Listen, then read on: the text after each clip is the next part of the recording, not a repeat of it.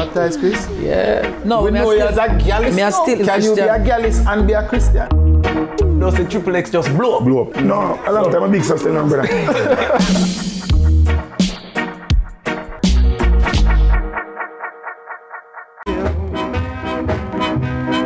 Be my queen, occupy my throne, in my heart. Yeah, man. I hear you ready to see my friend. People, why did this time this morning? What did he first call today? Frighty. Friday. It's Friday. No, it's TGIF. It's Thank God IT Friday. Thank God IT Friday. Rise and shine, sunrisers. Good morning. How are you doing this morning? Welcome to Sunrise. I'm so happy that you are here this morning. We cannot do this without you. No morning. So every morning that you are here, we are happy. Indeed. Thankful and grateful. How are you doing this morning? My name is IT, if you didn't know. And of course... I can't bother with IT. I am Tami. So and together, happy. we are Tami IT. And today we're calling today Fling Back Friday on his special request. Because I'm tired of all of this new music, all of this new content. I want you guys to take it back to a time when I can feel comfortable in myself. Listen. Take it back to the 40s. They wrote this show today only for Tami. They said, okay, let's do Fling Back Fridays because Tami, she's gonna have a ball with IT this morning. I'm gonna ball. Brace yourself, yeah. Talking about special request, I'm gonna play Simmer Down this morning. You know? Oh yeah. You know? Yeah. It is playing now. Listen. Oh God, turn up your hearing aid.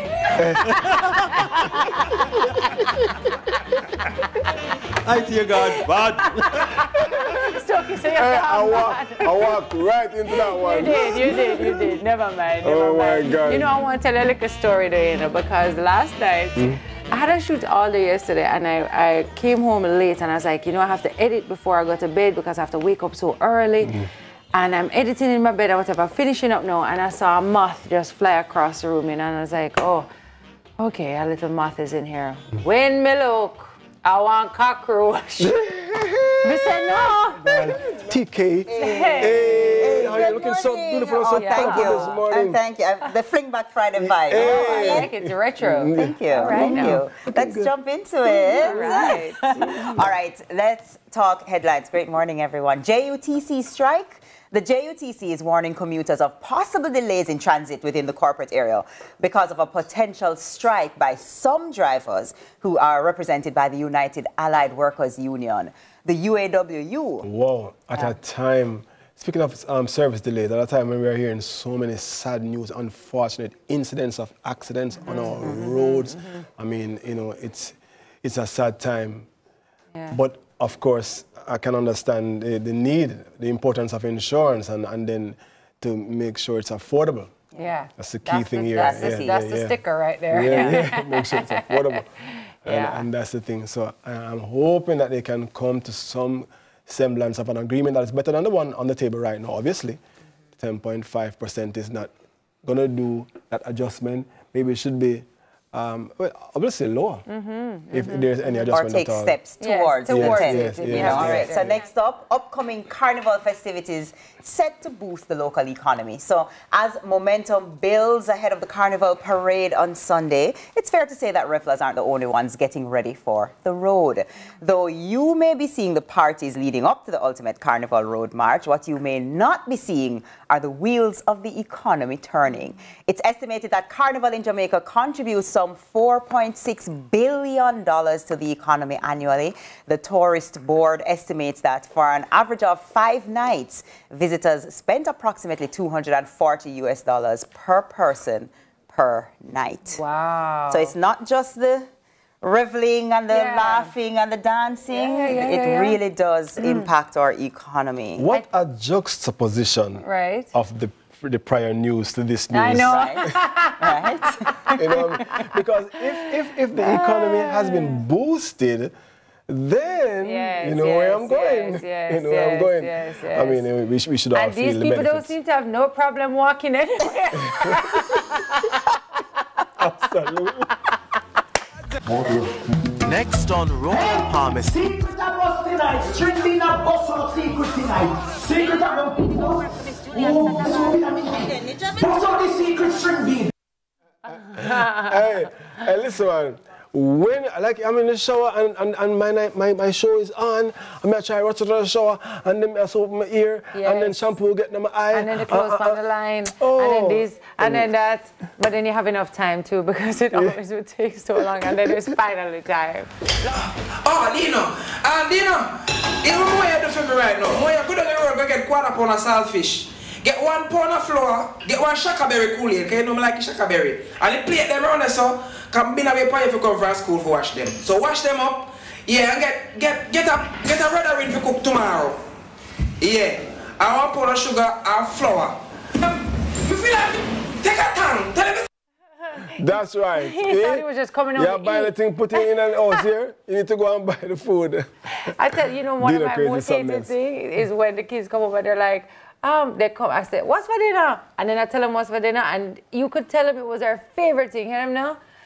I don't like that. Okay, so you turn man now. You turn man now. So you grab the belt, you turn man now. Oh God, him turn man now. Him turn man in my house now. Oh man, him turn in my house now. Okay, never you catch that belt. Listen, I lived that. And listen. When mommy, because I grew up with mommy, when mommy goes and fling it on, you know, so when the belt reach her, you know, about the same time. The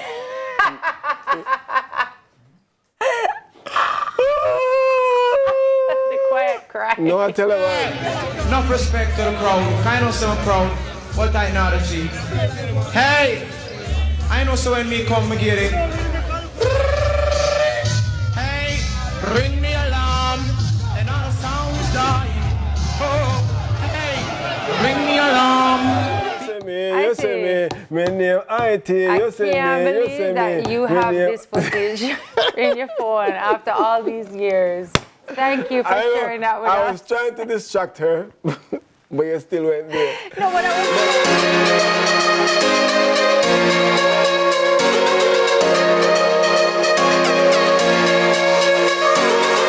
Get ready for Exodus Carnival Week 2024. On April 3, it's Hennessy Exodus Fete Gala, masquerade events with performance by voice. April 4, we pull up, park up, and party at Campari Exodus Tailgate. And on April 6, it's Campari Exodus Remedy, mini road march with performance by GBM Neutron. Visit ExodusCarnival.com for more information. Exodus Carnival, the biggest and best carnival band in Jamaica.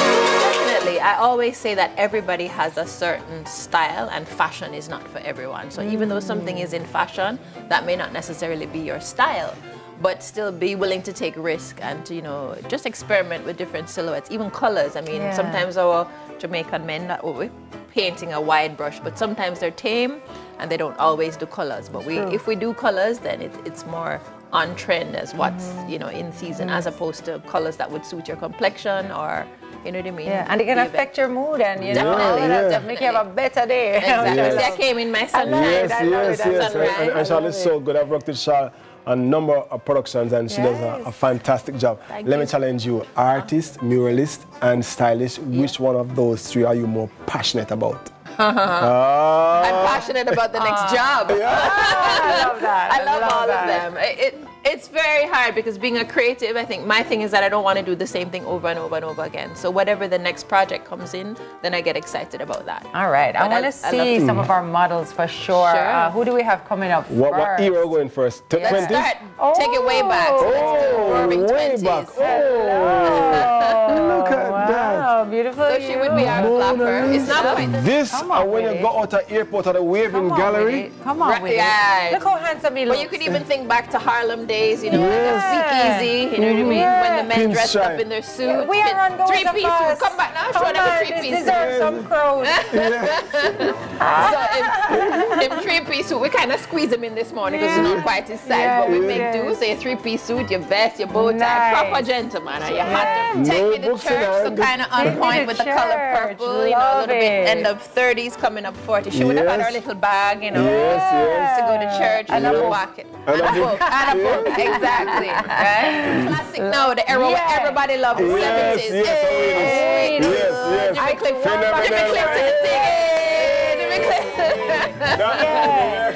Of course, the 70s, undeniable. I think the coolest era. Come back again, wheel and come again. Go for this. Introduce. Get it this time, Michaela. Right. Next up, coming to the stage. Coming to the stage. Introducing the original Ivan. Yes. Yes.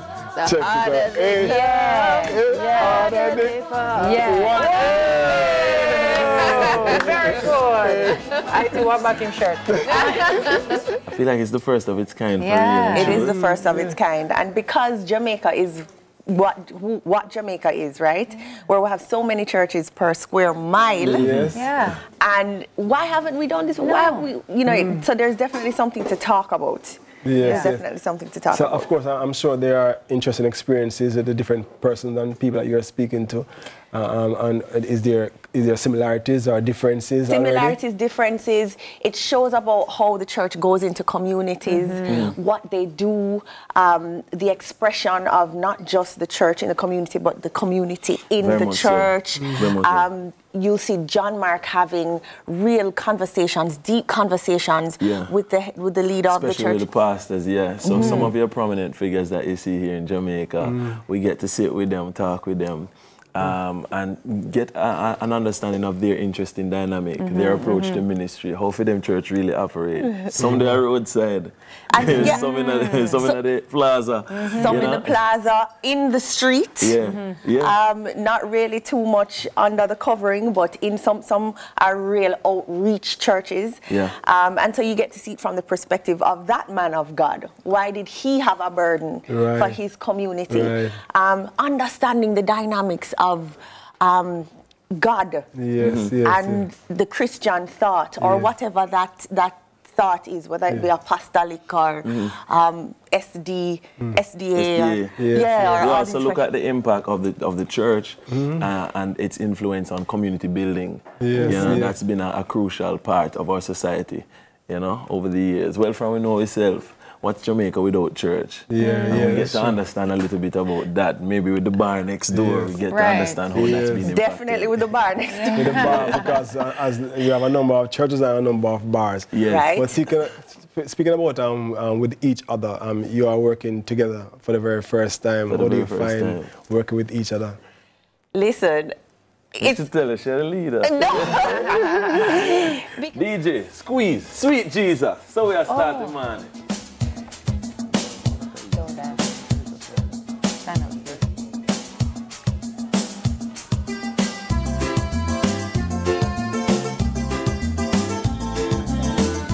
So the son of Stephen no one praise God. It's all right. Oh God. God, man, we're praising God. Mercy. Jesus, what a wonder you are.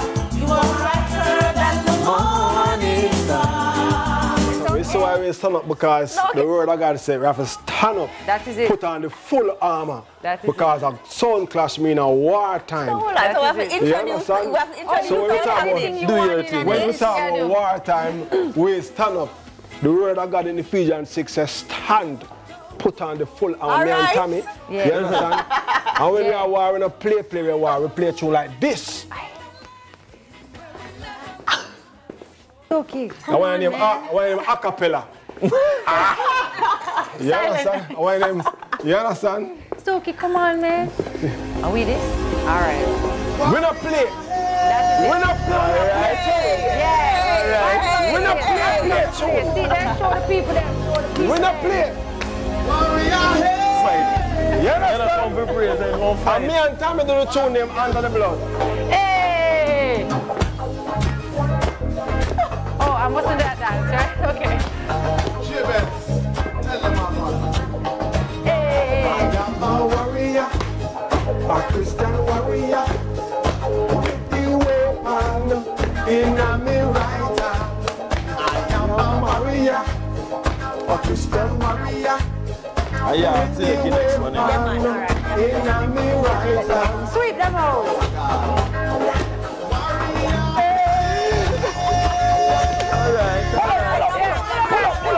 No problem. Yeah, aye, that is it. No problem. No problem. That's you see when you come up against ones like these, oh no. you have to make a loud cry. Okay? Yeah. Right? So how it go, DJ? Come, DJ. Hey! On myself. Oh, wait. She take my song. She take my song.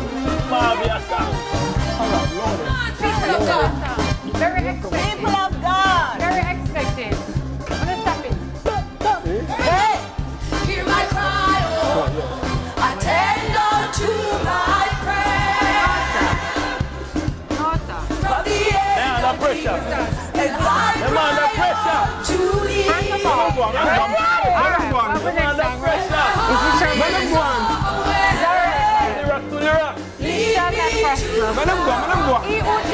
No more fear of missing out. CVMTV News is on YouTube.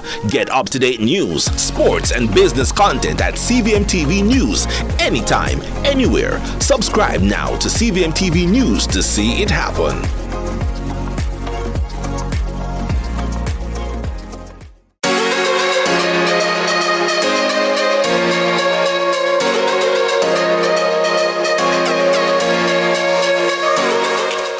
Come to one conclusion. Comedy will never die. People will always want to laugh. I'm telling you, as I always tell them, laughing is a stress alleviator. Yes. And once you can smile, you not get ugly. No, if you stay so every day, you know what happened to you? Yes. You start grow wrinkle and all them things. Yes, yes. When they smile, you know, it relaxes Yes. the muscles in your feet.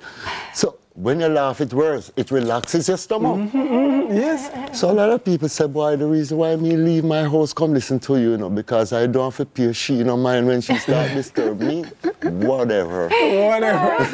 You know what I want to ask you, because I have many children at the yard, and I want to know what you were like as a child. Yes. You did I get joke? You did I get trouble? What were you like? Like, did everybody know? You know him? He might go do something, you know. Something. I am that jovial type of person from childhood coming up. Yes, I like to give joke, and I am always, especially in school, I am always the one who is doing something. Remember that thing where you take the left hand with the right ears and the right because all of us in the year the class go and the teacher said, what was that? And everybody pointed in my direction. You know, so from initial stage, I'm just that type of person. I like to, you know, exhale a joke, and then when I see you laugh, I feel good. And there and then now, I start writing these dictations and, you know, compositions, and, you know, writing things, what I see. Yeah, Put it in composition. Yes. And rhyme harder too. Right. Because I could take 1, 2, 3 and turn it into a poem. 3 syllabic rhymes. Yeah, 1, 2, 3, and you use your whole name and turn it into a poem. Whoa. So that's how I really developed the skill now as Professor Nuts. Writing lyrics, it wasn't that hard for me to write. The hardest part is just putting the story around the joke. Oh. You have to write that story around that joke. You understand? But performing it is another one again. Oh, that's an art by Writing itself. the lyrics is one, studying it is two, but performing it is another. I'm making it connect with the audience. Make it connect with the audience, because sometimes you will go up there with the lyrics where you love, but them not love it. Okay. All right, guys. So for Free Zone this morning, Professor Nuts is going to walk us through a good old rent-a-tile session. Okay. You remember rent-a-tile? Back in our time when we were renting the tiles on the ground, you know. Come out here, your time. Back in your time. Yeah. Come on, no man. Your team. Remember, say you did invent it in IT. Listen, all right. So come now, Prof. You are gonna show us some of the baddest rent-a-tile moves them. Cause them say it used to be like a rubber dub sesh. But we don't really want to rub and dub, we just want scoops and flops. Scoops and flops. Yeah, okay. That sounds like washing something. Alright, so we're gonna get yourself ready and you're gonna show us some of the baddest moves for your time. My time? Your time. Well, never pass my time and go to my grandfather's time. Oh, right. Yeah, that one you need. Alright, give it. That one you need arthritis. Come over so we them can see where we have our space. Yeah? Right. Alright, come now, show it how it go. Okay. What is name? Arthritis. Arthritis, okay, go on. Now, if the hand, you see the hand, I feel hold the back. Okay. That's when it pain you. So you get when you move now, watch your hand. Rent a tile, you know. Okay. Okay. Hey, you get it, Tami. Hey, we like that dancer. Yeah. So you see the hand now, and if you massage the back, that's the pain in the back right is, yes. So you go. All right. We learn. And then you can flick it. Flick it. Yeah, my mother used to play her telephone cane. Yeah, and I used to, you know, that's where the love of music came from. Wow. And she used to go to that, she used to wear what you call crinoline. Yeah. And go to Forrester's Hall and bust her dance and fling. So that's where it started. Amazing, amazing. You know, he's not used to be in interviews. Yes, so let's hold the mic for I'll hold the Julie for more going like we do. Go on. You know, those shows on the road and we do the interview. Go on, sure. You know, so you're live on Sunrise. But seriously, tell us about music collection. We heard you collected music. Yeah, man, I've been collecting from way in the 60s. Wow. Yeah. But I was in school. Wow. Yeah, man. And when I go abroad, we go to those places where they sell records. My record collection is huge. Wow. Any particular genre? I play everything. But my special music is rocksteady. I love rocksteady. Yeah. Good. Yeah. You know. I want to hear some of that right now. That is all I'm saying. Want to hear some rocksteady. You have some line up? Oh, yes, we have rocksteady. Yeah, I have everything. Yeah. All right, great. Well, I mean, she just selected a rocksteady selection right now, but saying I want to hear some of it, so hey. Yeah, you'll get Let's do it. Yeah. You can get it if you really want. Right. I can't wait my one show too. All right, do your thing. We're going to let you get on with it. We want to see you do what you do best, what you've been doing for us all morning today, and we're so glad to have you here with us. And so I know everybody has been enjoying it. If you have any selection and don't want to hear, drop it in the comments. Just tap in the comments, yes. Yeah. All right, over there. Tap in the comments for we're going to feel you want to work with you, we can be the selector. You know. Yeah, man, you want to forward. Go on. Play Rocksteady by Hylton Ellis. You're Hylton Ellis? Rocksteady. Did I get ready? To do Rocksteady? Rocksteady. Tell me if you remember this one. You should know this one. Let me see the IT. You have to wait for the hook, IT. Yeah, you have to wait. You have to wait. If you want my love, just call. If you want my tender, just call. No. the cheese off from my eyes. A very good morning. Jamaica with a chance. Jamaica! Jamaicans draw first blood. Damari Gray scores! Mikel Antonio, and it's a goal! And the Reggae Boys take the lead. And Jamaica puts this one on ice.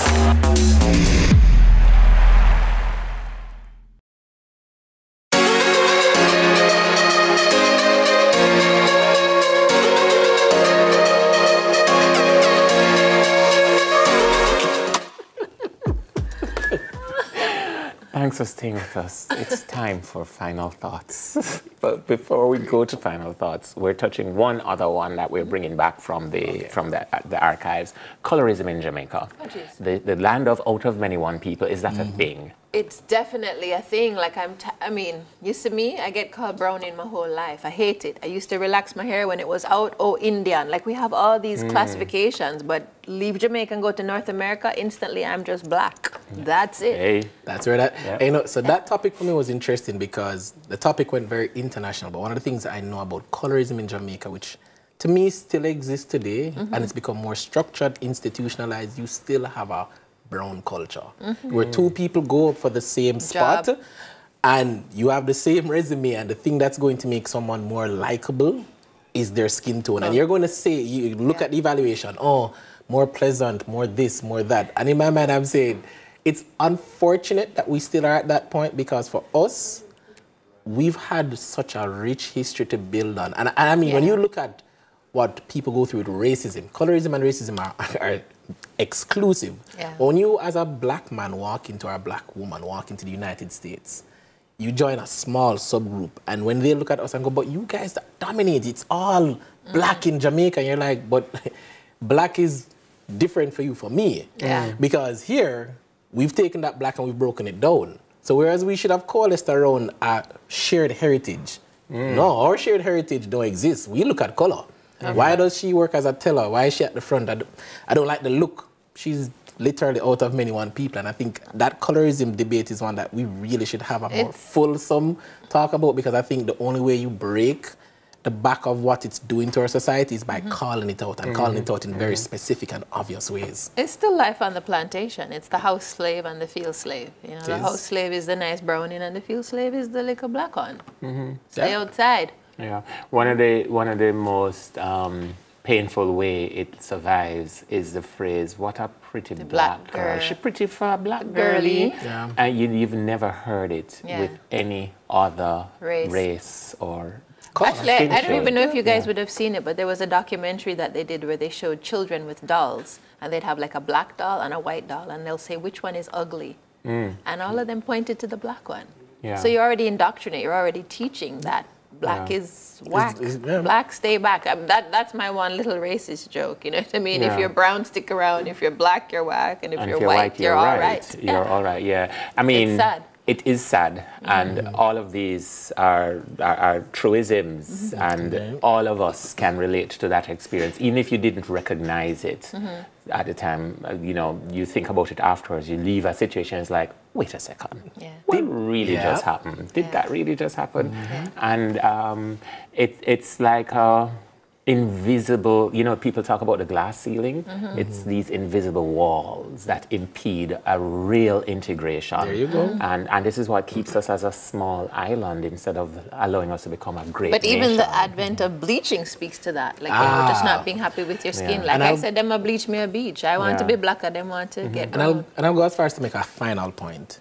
I mean, I don't like to bring politics to the table, but I think one of the things that I've always hated is this notion that this man isn't Jamaican because of XYZ. What makes you Jamaican? Like, colorism has divided us as a people so greatly that we have opportunities of learning and growth and development from persons who are born and raised Jamaican, even if their parents are Scottish, Indian, Syrian. But we can't look past the notion of who they are. Did he really do Syrian and point to me? Because I'm like... No, I was actually pointing to Rondello. Oh, no. The camera can't find us, sunrisers. Have a peaceful month and a